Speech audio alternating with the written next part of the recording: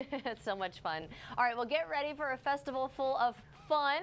We've got lots of fun today. Erica Quintero joins me now with details on Unidos en la Musica. So welcome back to the show. Great to see you. Thank you so much. Thank you for the opportunity, as always. Of course. So you and your husband created this festival, right? So how long have you been doing it, and why did you want to start it? Yes, of course. We started it in 2018. Wow. We started it with my son when he was born. We wanted to give him an environment where he could feel like he is welcome and like all of Latinos are welcome, and we wanted to teach diversity and inclusion and unity. So we did it for him. That's wonderful. Yes. And now for all of us. Yes. Yes. Okay, sure. So we understand you have authentic music and dance performers. So what else can we expect? Yes, over 75 Latin American vendors, 14 Wow. food trucks.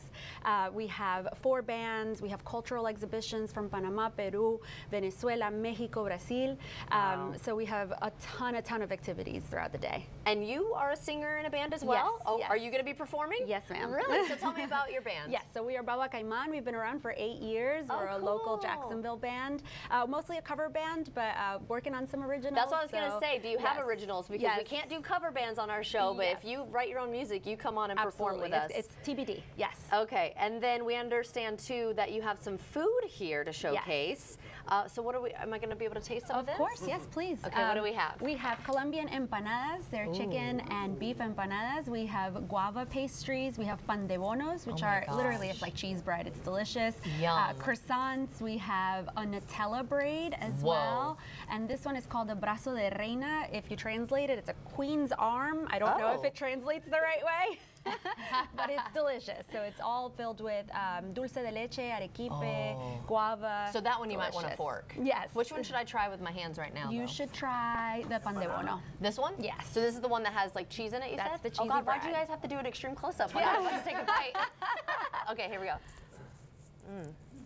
Oh, it's nice. It's delicious. Okay, I thought it was going to be like gooey on the inside, but it's not. It's just, but it's very moist. Yes. Delicious. Oh delicious. That's our typical breakfast. So yeah. Oh really? Yes, exactly. So this and coffee? Yes. All right, I'll be having my coffee with it a little bit later. So good. All right, so aside from the performances and the food, is there anything else going on? Maybe something for kids specifically? Or? Absolutely. There's kids games, but they're typical kids games. So it's not your kind of expectation of like your bouncy houses and things like that. No, it's piñatas, it's tejo, it's soccer darts, it's human foosball, so you can actually go in and attach yourself and try to make the goals. That's cool. A lot of activities for kids and adults. It's a really family-friendly event. Awesome. So give us all the details of when and where this will be. Absolutely. It's unidosenlamusica.com. You can find all of the information. On Facebook and Instagram, Unidos en la Musica. It is Saturday, May 4th. Tickets are $20, general admission, $75 VIP. We have 25 VIP tickets left. So oh gosh, you better almost jump sold on out.